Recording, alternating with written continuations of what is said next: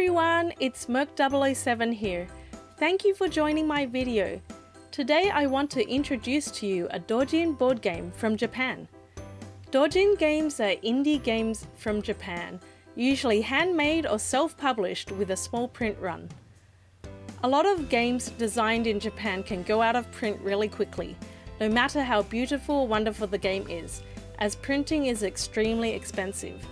That's why some Japanese games are so rare and sought after. This beautiful board game from Japan is called Izayoi. It was designed by the Doujin indie board game design group, Nantsumu. Nantsumu want to share Japanese culture using board games to the rest of the world, and this wonderful game really reflects that. So I wanted to share it with you. This is not a paid promotion.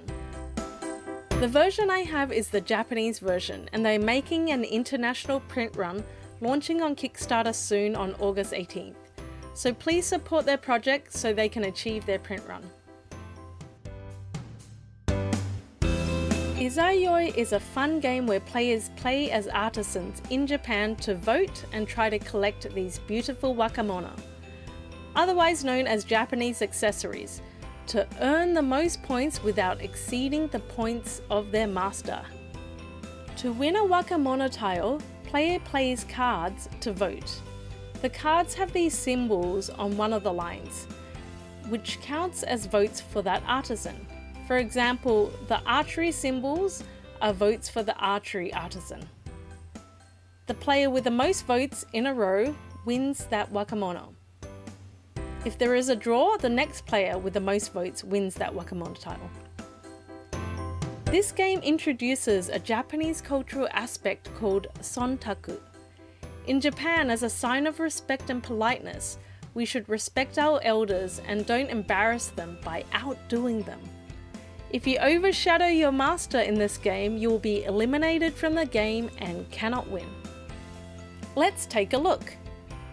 The box is wonderfully compact and can be great as a gift for family and friends. This game is for 3 to 5 players, ages 7 and up, and it plays for around 15 minutes. In the game, you get these wonderful components and beautiful tiles. Also, there will be a little guide to explain what the wakamono are with a little description.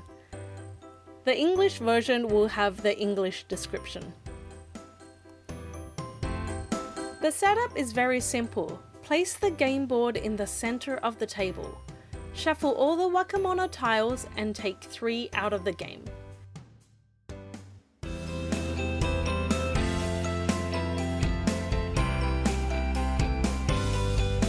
Place that stack face down to form a deck. Reveal the first wakamono tiles and place them on the game board. The wakamono tiles have the points values written on them.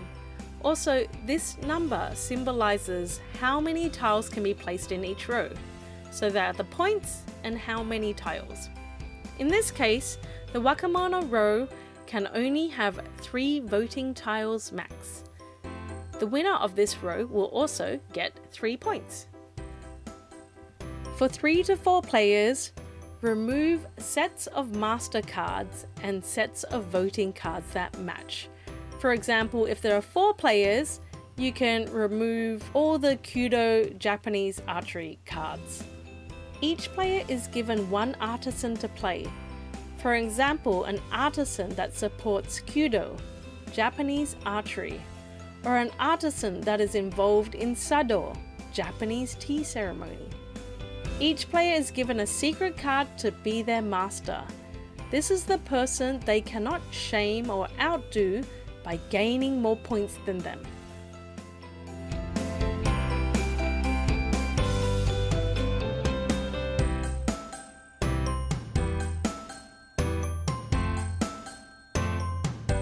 Of course, if your master is yourself, you don't have to worry about shaming yourself. You can go for as many points as you want.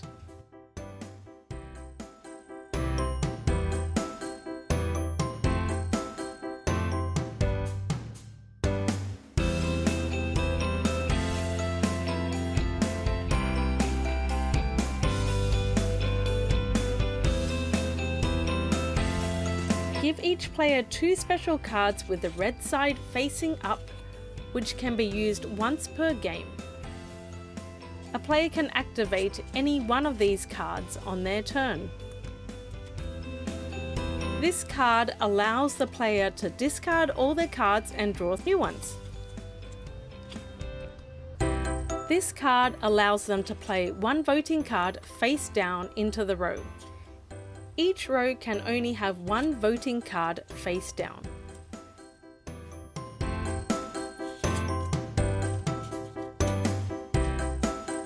Deal voting cards to each player equal to the number of players. In a 4-player game, deal 4 cards. In a 3-player game, deal 3 cards.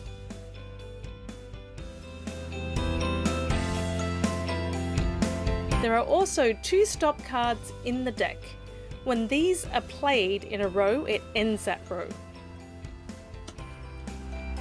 No more cards can be placed afterwards in that row. The player who bought a Japanese accessory or any accessory the most recently will go first. Play goes clockwise. On your turn, you can play a card to any row to help the vote for that wakamono.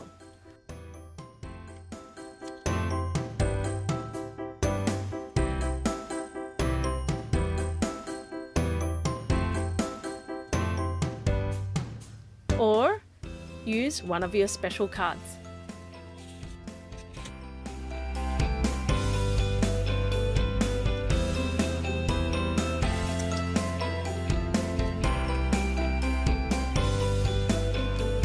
If the row reaches a maximum number of tiles, or a stop card is played, you determine who earned that wakamono.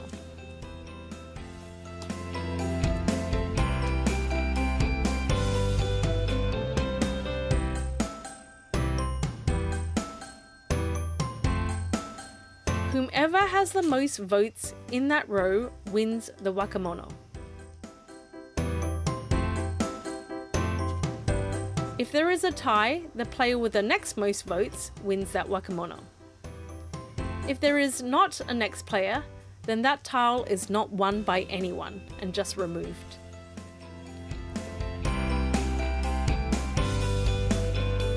Of course, if your master is another player, you may want to help them get more points, so they have more points than you, while another player may be trying to do the same to you. At any time, if there are no more cards in the draw pile, shuffle the discard pile and form a new draw pile. Once the last wakamono tile has been acquired, the game ends.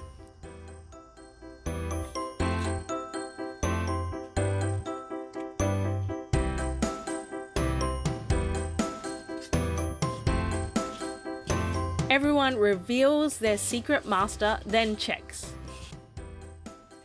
If they got equal to or more points than their master, they are considered uncouth and disrespectful. They are eliminated from the game and cannot win. The only exception is if your secret master is yourself, then you can earn as much points as you want.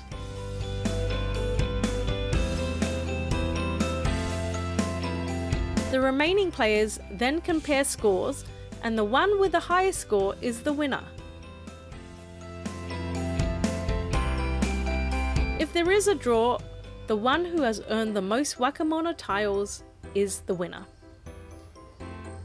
The player has won enough wakamono and still paid respect to their master following the traditional Japanese way of sontaku. This is a wonderful, unique game. Usually in most board games we either try to earn the most points to win or try not to earn the most negative points. But for this game, you want to earn a lot of points, but not be too greedy and earn equal to or more than your master. Often you will need to help another player get more points, so you won't be the one eliminated. The gameplay matched with the beautiful aesthetics of this game makes it a great game for your collection. It also has such a small footprint, So if you have a lot of games, this one is easy to store and bring to a game day. I played it once and then I wanted to play it again, and not all games have that kind of feel. If you like what you saw, or you like the theme, or are looking for a wonderful gift from Japan, this is a must get. Usually, Japanese Doujin games are quite difficult to get if you live outside of Japan, so this is your chance. If Nantsumu does well with their fundraising campaign, maybe they can make more Doujin games and share more games with the world. Please support them. I want to share more Doujin indie games from Japan, so please like and subscribe if you like my content. That way I know to make more. Thank you for watching. See you next time. Bye!